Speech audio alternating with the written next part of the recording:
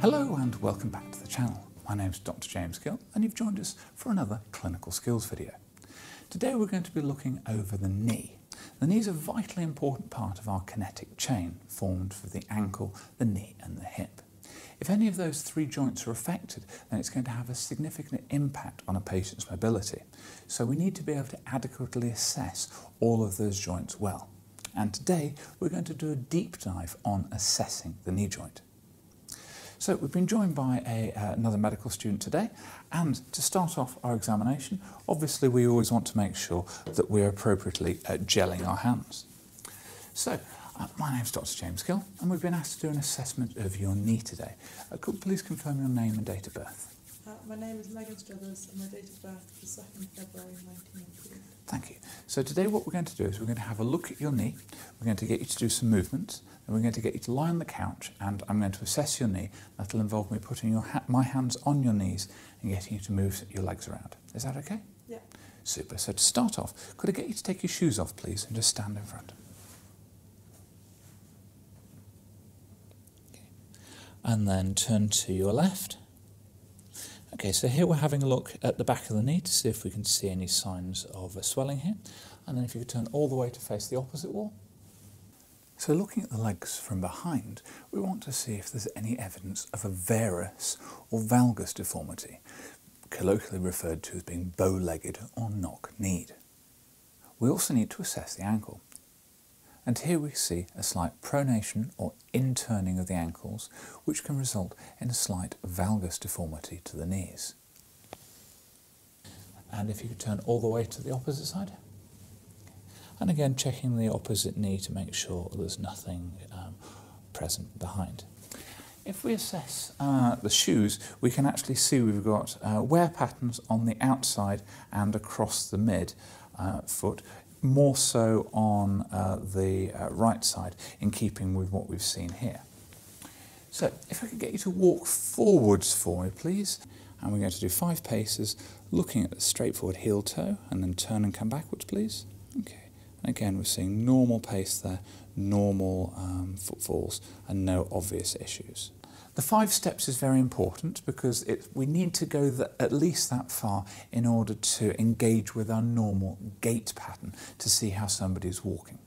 Thankfully, there's no signs of a limp or abnormal gait here, so we've not got anything to be too concerned about. So if I could get you to jump up on the bed for me, if that's all right. And then lie backwards.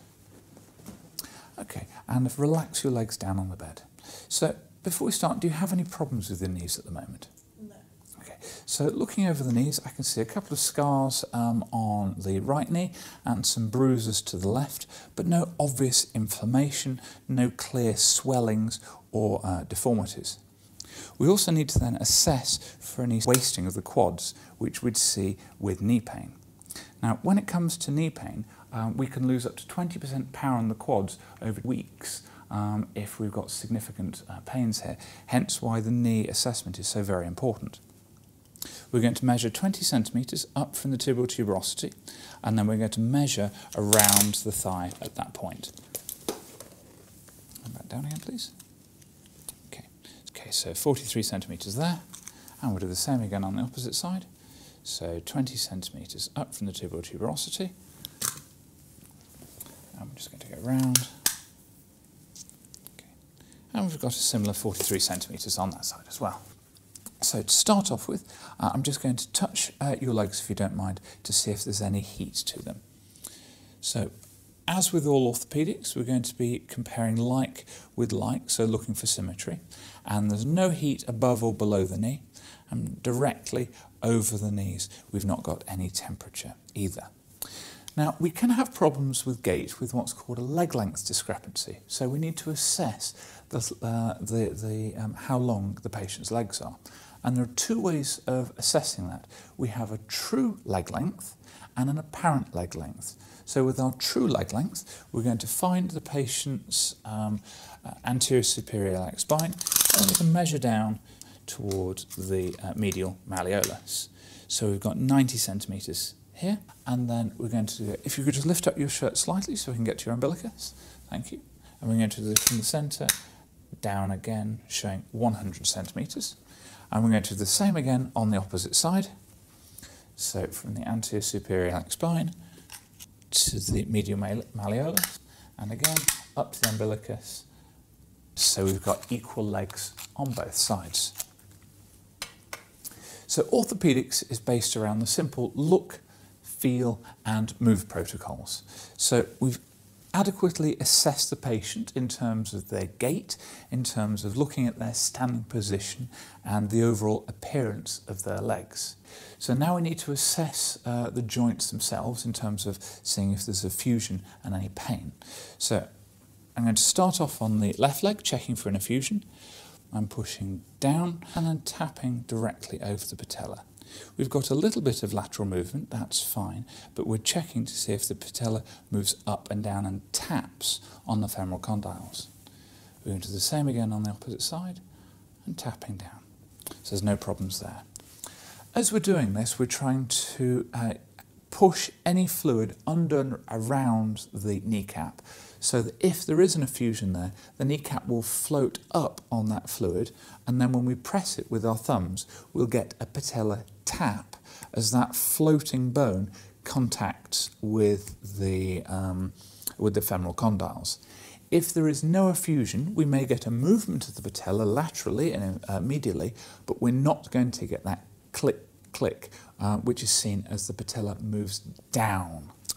So we're then going to do the same again. I'm going to sweep on the medial side of the knee, so sweeping up on the medial side, moving any fluid around and seeing if it's come to show with a bulge present also on that side of the knee. There's no problems there. And we'll do the same again on this side, sweeping up any fluid, holding it and seeing if it comes round to give us a bulge sign, which we haven't got.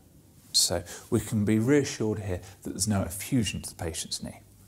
We now need to have a look at the actual joint lines. So I'm going to take your leg and put it at 90 degrees. And I'm going to press around the knee. Tell me if there's any areas of pain or tenderness for this. So we're starting off at the tibial tuberosity, where the patellar tendon inserts into the tibia. We're moving up to the patella itself, and then moving round up to the superior patellar tendon and into the quadriceps, making sure that there's no pain here. We're coming back down again and going round the joint line. As we're pressing round the joint line, we're paying a lot of attention to see if there's any pain, which may indicate a problem with the meniscus. And then we're going to check over the lateral and collateral ligaments to see if we can find any obvious steps or pain. Finally, we're going to press up inside the knee behind, warning the patient this might feel uncomfortable. So I'm just going to put some direct pressure here and tell me if there's any problems there. Okay. So behind the knee there, I'm feeling to see if I can find a swelling that may be in keeping with a Baker's cyst. Again, symmetry is vitally important, so we're going to do the same again on the opposite knee. Doing exactly the same again, checking the tibial tuberosity, up the patellar tendon, round the patella, carrying on up the tendon into the quads, back down along the joint line to the lateral and collateral ligaments, and then checking up behind the knee. So again, we've got a normal test here with no issues. So we now need to move the knee. If you could take this knee and take it up to your chin, please, and then back down. Any problems with that? And we'll do the same again with this knee, up and back down. Any issues there? Super. So to complete our movements, I'm going to do the same, but this time, as I move the patient's knee, I'm going to be feeling for any added sensations. So any crepitus, any crunching, any clicks, or any movement of the patella out of alignment. So I'm just going to move your legs. Please relax and allow me to do the movements. So pressing up and back down. Okay. And there's no obvious crunches or clicks, and we've got a nice smooth movement there. I'm going to do the same again on the opposite side, taking the knee and up, and I'm feeling during this if there's any abnormal sensation. Crepitus will feel like glass rubbing against glass, but thankfully we've got no problems here with that. Now, we have already seen that there's no problems with the patellar tendon in terms of palpation, so I couldn't feel any steps, and we seem to have had good flexion of the knee, but we can also assess, if you just raise this leg up in a straight line for me, we can also assess the continuity of the patella because we've got a positive, a normal straight leg raise. And the same again the opposite side, please. If there was a problem with the patella, when the patient tried to move their leg, the patella is needed to transmit the force from the quads. So as they attempted a straight leg, that leg would dip down because the patella was not able to transmit that force through. Just relax down again for me. And I'm just going to put my hands either side and push down into the bed, please. Okay, and we've got, and relax. And we've got a slight hyperextension there in the sense that you can close the gap on my fingers, but nothing worrying with that. So having done our look, feel and move, we now need to do the special tests to assess the ligaments of the knee. So if you take your knee to 90 degrees, please, and just relax on the bed. So having a look at the knee, I want to look from behind initially to see if there's a sag sign where the knee is actually slipping backwards, suggesting that we've got a rupture of the posterior cruciate ligament. Now, it's very important we've established whether or not there is a step here, because when we do the anterior draw test, if we pulled forwards with the PCL having gone, we may have a false positive thinking that we're drawing the knee forwards, whereas actually we're just returning it to its normal position. Thankfully, that's not present, so I want to do an anterior draw test. Sometimes you'll see clinicians sat on the patient's bed and holding with their thumbs either side of the tibial tuberosity and pulling forwards. Personally, I'm not a big fan of that from an infection control standpoint in terms of sitting on the patient's bed. You can do the similar by again taking the tibial tuberosity with both of your thumbs and bracing against your own arm to then pull forwards. I feel that that's a slightly more appropriate approach to this examination. So, confirming that there's no sag sign there, I'm going to brace against my arm, thumbs over the tibial tuberosity, and I'm pulling forwards. So we've got a bit of a movement there, but there's not a significant step coming off the knee. And relax down again for me. And we'll do the same again on this side. So bring the knee up, bracing against my forearm, and pulling. Okay, and we've got no issues there either. So when we do this draw test, our thumbs are at the tibial tuberosity in case the knee actually comes forward, in which case our thumbs would drop over the top of that step, confirming that the anterior cruciate ligament had stretched or had potentially ruptured. So if you relax down, please. And we'll do the same on the opposite side, so bringing the leg up, and I'm going to check to make sure there's no sag sign, so the knee isn't slipping back and we don't have a step going backwards. I'm then going to put my thumbs at the tibial tuberosity, bracing and pulling forwards. So we've got no step there again, so we can be reassured that the anterior cruciate and the posterior cruciate ligaments are intact. We then need to check for the lateral and medial collaterals, so I'm going to take the lady's leg, slightly bent, and I'm going to be pushing with my left hand and pulling with my right, trying to bend the knee out of alignment. I'm going to swap over and do the same again. So there's a small amount of movement there. That will be normal, particularly in a lady, but if we got significant movement and it wasn't being pulled back, we'd be worried about that. So to start off and being careful of the bruising, I'm pushing with my left hand and pulling with my right, trying to open the lateral collaterals. Okay, so we've got a little bit of bounce, but nothing major. I'm going to swap over, and I'm now pulling with this hand and pushing with my right, trying to open up the medial collaterals. So we've got no worrying features there. Now, in some textbooks, they'll discuss McMurray's test, which is used for assessing if there's any damage to the meniscus. That would be where we'd take the lady's knee and twist and turn her foot as we extended it. Personally, I dislike this test because there is a theoretical risk of damage to the meniscus. What we can do instead is get the patient to attempt to turn on their own foot. So if you could stand up for me, please. And what I need you to do is steady yourself on the bed, and with one foot on the floor, just twist forwards and backwards. Okay, so if you stabilise yourself on the bed and putting all your weight on your left foot for me, and just spin side to side. Okay.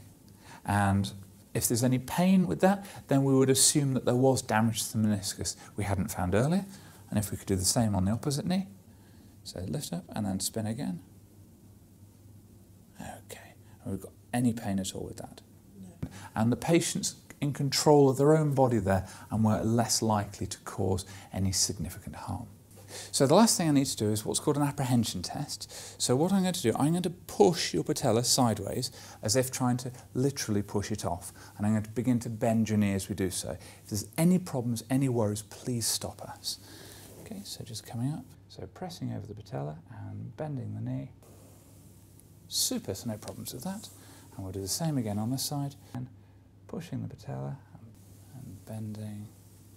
Great. Okay, so you didn't object to that, that's fine, thank you. So that completes our assessment and overview of the knee examination. I hope this has been useful for yourselves. Please drop us a comment down below and we'll see if we can cover any questions that you might have on assessing the knee. And please obviously like the video because it tells YouTube that we're here. Thank you. We'll see you in the next one. Take care.